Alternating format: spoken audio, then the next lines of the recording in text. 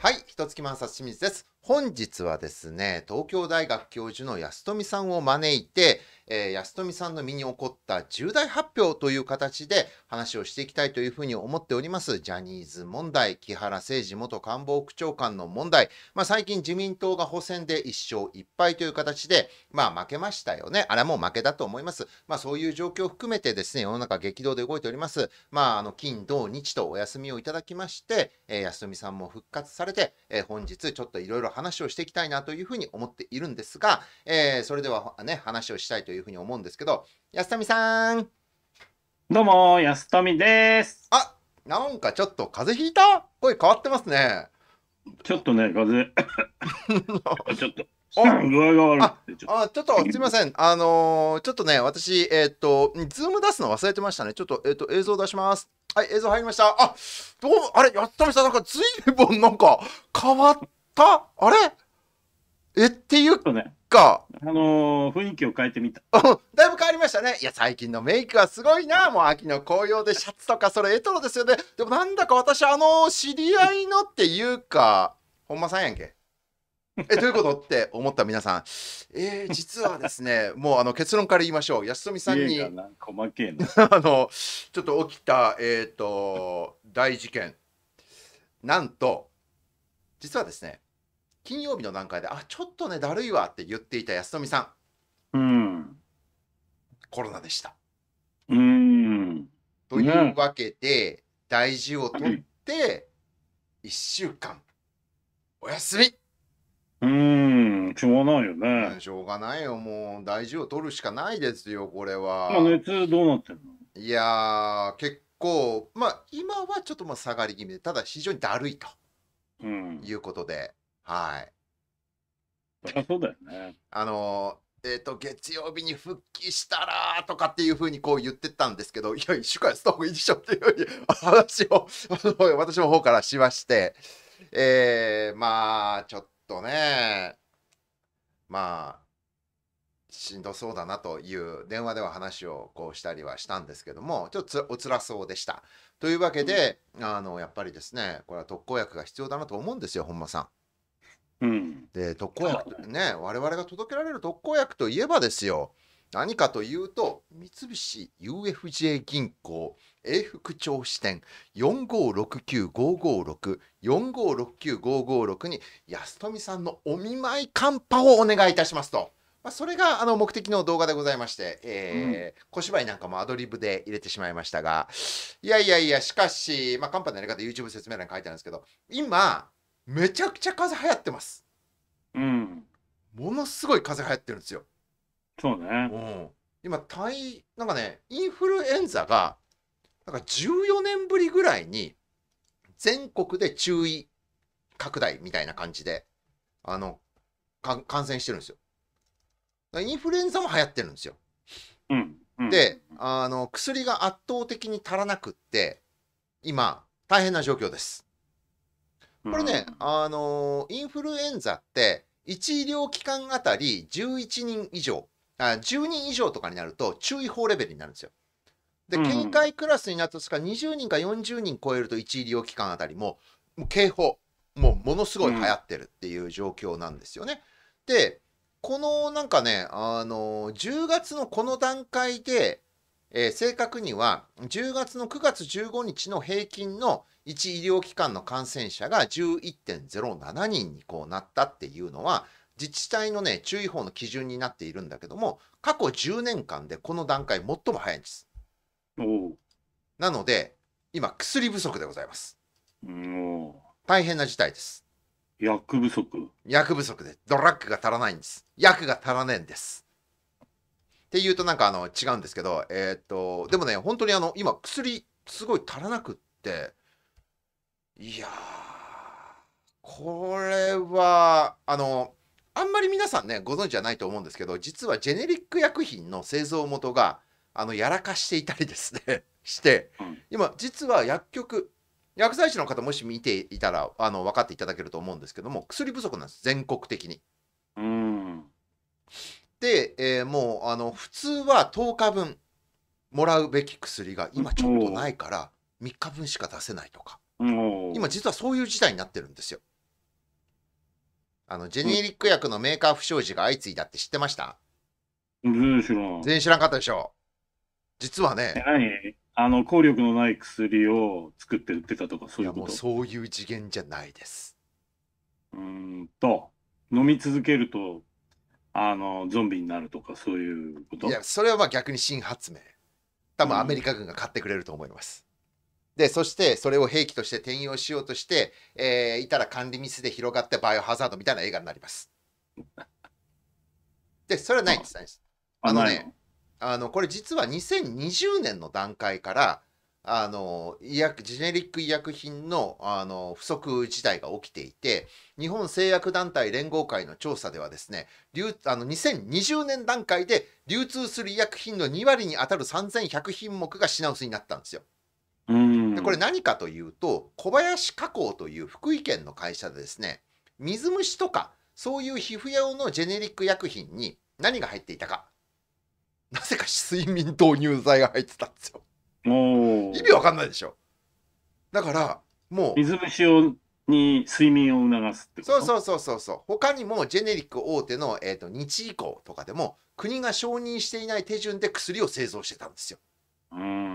で、要するに普通食品でもですね、例えば山崎パンの工場とかさ、焼きそばパンが並べ焼きそばパンのね、パンがこうゴーって並べてきたら、でそこに焼きそばを入れる人がいるわけですよ。工場でこうやってベッベッって入れてでやってんのに、なんか焼きそばじゃなくてラーメン出てきたんだけどとか、あれ焼きそばじゃなくてなんかうどん出てきたよとか、まあいっか食えるしみたいな感じで出してたんですよ。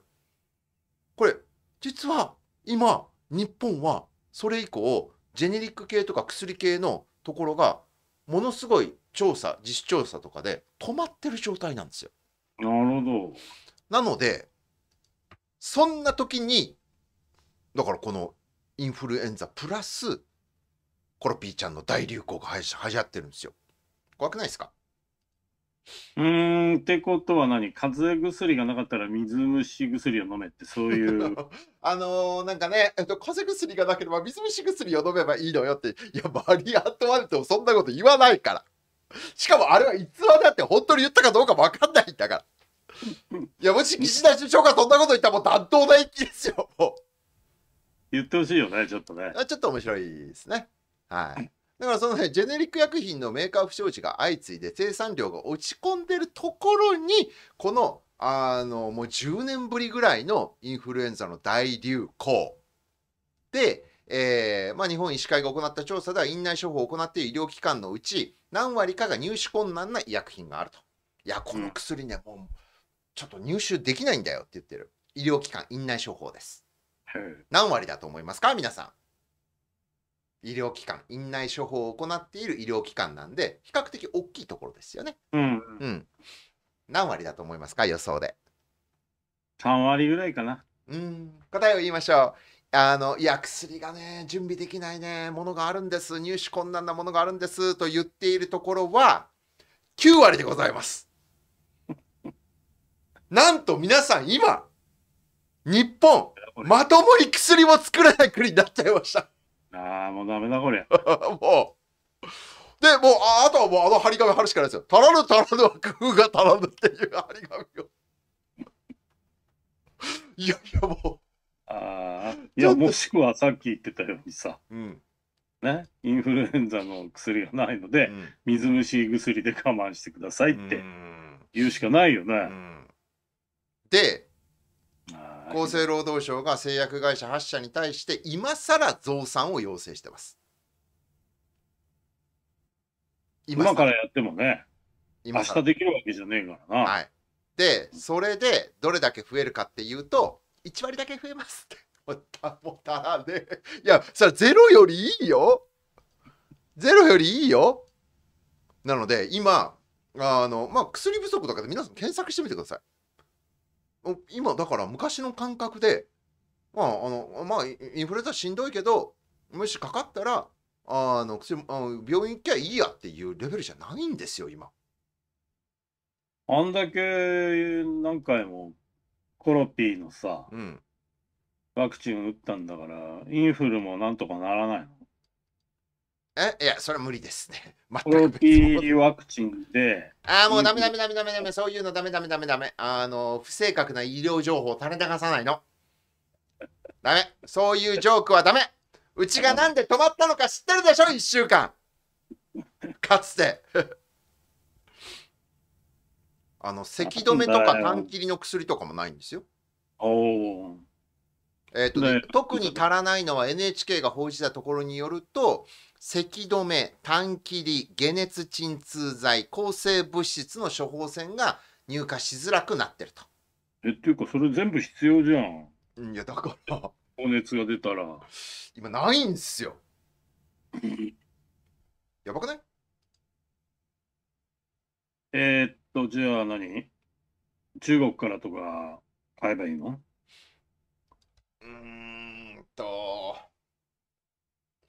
医薬品っていうのはね、そんな海外からじゃあ足らなくなったから買えばいいやとかね。いや、そのじゃがいもとか大根だったらいいよ。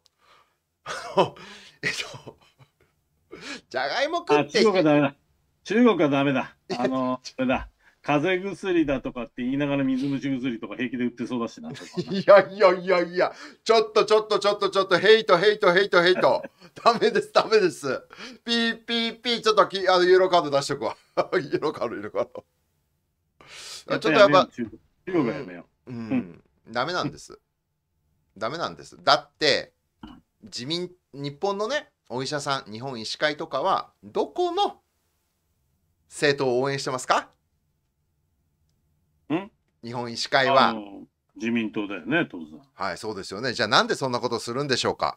もう規制緩和、もう中国の薬とかも何でもどんどん入ってきて、ヨーロッパの薬もどんどん入ってきて、もう承認とか日本じゃなくてもアメリカとかヨーロッパがね、承認 FDA とかが承認してんだったら大丈夫だってごっくんなっちゃってみたいな、そんな風にもうそれでどんどん競争すりゃいいじゃんっていう感じのを自民党が許したら、日本医師会はどうしますか？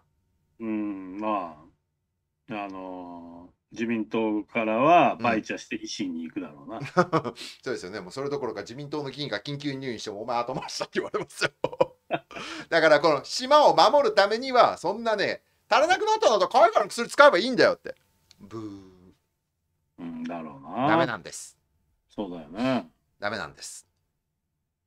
でもうこのね、医薬品の供給不足っていうのはジェネリック薬品のメーカーの製造上の不具合が発生してからですね、業務停止とか行政処分が相次いでいて、なんとそこにコロピーちゃんとかインフルエンザが加わってもうダメになってて、2023年の8月段階では日本製薬団体連合会と厚労省が、製造販売業者を対象に行った調査ではですね、9077品目のジェネリックのうち、すべての注文に対応できない限定出荷と供給停止になっているのが、2928品目に上がっていると。すごい量だと思いません？いや、すごいよね。うん。なるほどな。じゃあ今本当いろんなね、病気で大変なんだって。で、しかも、そこに、ね、もう言うても2年経ってんすよ、この2、3年経っての不祥事が。にもかかわらず、今更増産を要請するとかって言って、お前何やっとんねんっていう。で、何気にここは日本政府、岸田政権の対応がダメだというのは、あんまり報道されてないんです、ここ。だから今、これからか。今から。これ、多分でも、この話題ね、ちょっと渋いじゃないですか。なので、そんなにはこれで支持率が下がるのかっちゅうと分かんないけど、多分ね、自民党の議員は、風邪薬、調達されるんですよ。すぐに。それはそうよな。ね。で、だって PCR 検査ってすぐ受けられたもんな。はあ、やだ。確かにさ、この間、夕方6時ぐらいに山手線乗ってたらさ、もうすっごいんだ、そこかしこで咳してんだ、みんな。ゲッホンやって。いや、山手線やっべえなっていう感じだ。で、それで早く帰ってウイスキーで消毒しなきゃとかって思ってたんでしょ。うん。意味ないから。もうそれで鼻うがいウイスキーでしてください、それやるんだったら。鼻うがい。ちょっと一回やってみるから、ブラックボンは送って。高えよ、罰当たりだよ、900万ぐらいするブランデーで。何やってんの？あ、ブランデーじゃウイスキーか、ボーマーは。でも、そんだけ高いから、効き目はありそうじゃん。一発で効きそうだよ。そうなのかな。いや、関係ないと思いますけど。まあ、ちゅうわけで、いろんなところで今、薬不足が続いておりまして、皆さんね、気をつけましょう。いや、本当に、大変な事態なんですよ。で、しかも、あんまりこれ報道されてないじゃないですか。そうね、まあ、インフルが増えてるっていうのは報道されてるけど、薬が足りないっていうのはね、でもまあ、ちょろちょろっと出てる、ね。ちょろちょろっと出てるけど、これが2020年の福井県のジェネリックの、まあ、不正から調査とかいろいろやっていまだに解決してない。でそれをのんびり厚生労働大臣が増産の要請をとかって言っている。やばくない？いややべえな。じゃあみんな厚労省行って玄関口で咳して帰るっていう。いやいや意味ないし、ちょっと咳テロ。いやいやダメですよ。はい、イエローカード2枚目。そういうのをね、増幅させるチャンネルではございませんから、うちは。気をつけてください。ああ、そっか。はい。まあ、ちゅうわけででして、安富さんがですね、だから今だからこの写真出すしかないんですよ、これ。